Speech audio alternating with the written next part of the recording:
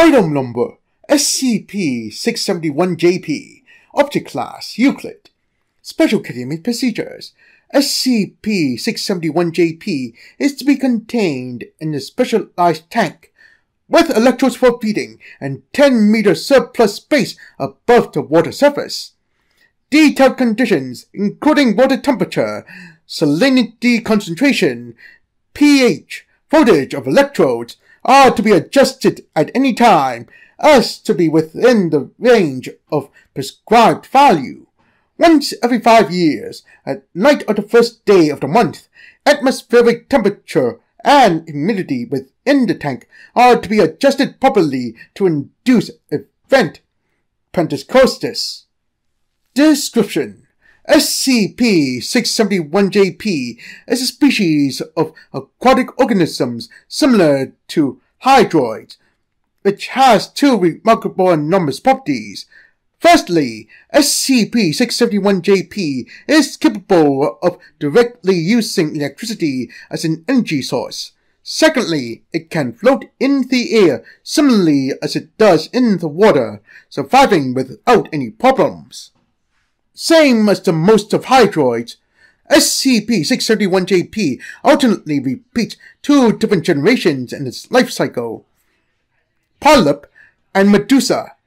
For convenience, polyps are referred to as SCP-671-JP1, as medusae are referred to as SCP-671-JP2. SCP-671-JP1 forms a floating colony the same way the blue bun or similar jellyfish do. Its colony resembles that of Isotomade and gradually grows larger by asexual reproduction of zooids. SCP-671-JP1 colony will keep growing for about 5 years, and its size of bell will reach up to over 3 meters in diameter. While SCP-671-JP is able to survive in the air, as mentioned above, it will not voluntarily leave from under the water except during event Pentecostis. SCP-671-JP2's appearance resembles that of Pararochidae. SCP-671-JP2 instances are divided to male and female, each emitting sperms and eggs for its sexual reproduction. In contrast to SCP-671-JP1, the life of SCP-671-JP2 lasts 12 hours or less. It only manifests during Event Pentecostis. Event Pentecostis is a series of phenomena that occurs when a colony of SCP-671-JP1 reaches its maximum size. In addition to maturity of the colony, the occurrence of Event Pentecostis needs to fulfill the following environmental conditions. It must be the night of the first day of the month. Air temperature must be within the range of 26 to 28 degrees Celsius, and humidity must be over 70%. It must not be rainy weather. As the days meeting the above-mentioned requirements are naturally restricted, all SCP-671-JP1 colonies that were birthed at almost the same time period will carry out Event Pentecostis at the same night, in an approximate 5-year cycle. Details of phenomenon are as follows.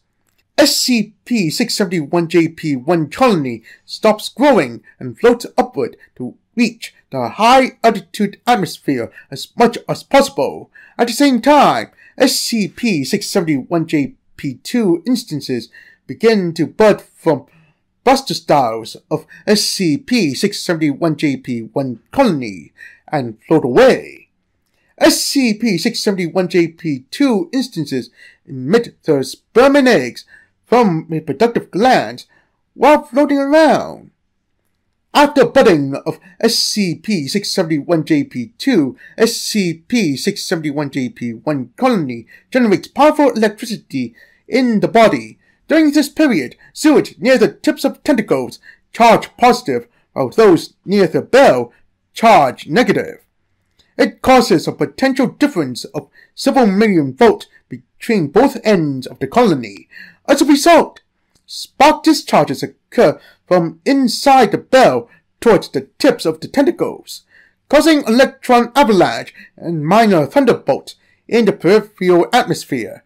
As SCP-671-JP has red fluorescent protein reacting to electrical stimulus, they emit red light during discharge. Sperm and eggs of SCP-671-JP2 unite. Fertilized eggs rapidly differentiate by obtaining energy from SCP-671-JP1's electric discharge, hatching as Ponier larvae. Event Pentecostis concludes on the same night it happens. Hatch panolas enter the water, grow, and form colonies of SCP-671-JP1.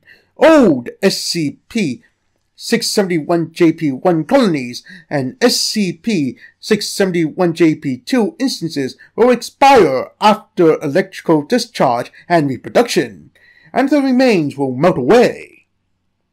Incident 671-JP1.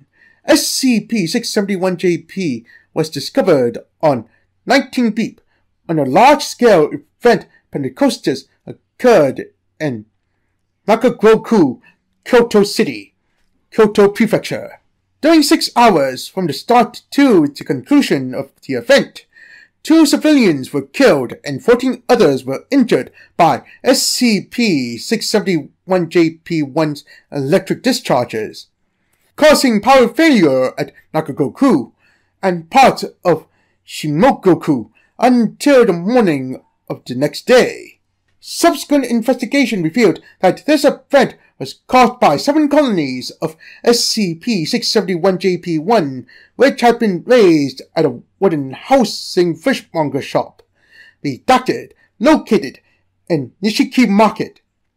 The owner of said shop, Beep, was electrocuted during the event. However, his wife Beep claimed he had devoted himself to raise SCP-671-JP1 colonies since he obtained larvae from an antique dealer in Kyoto City 5 years ago.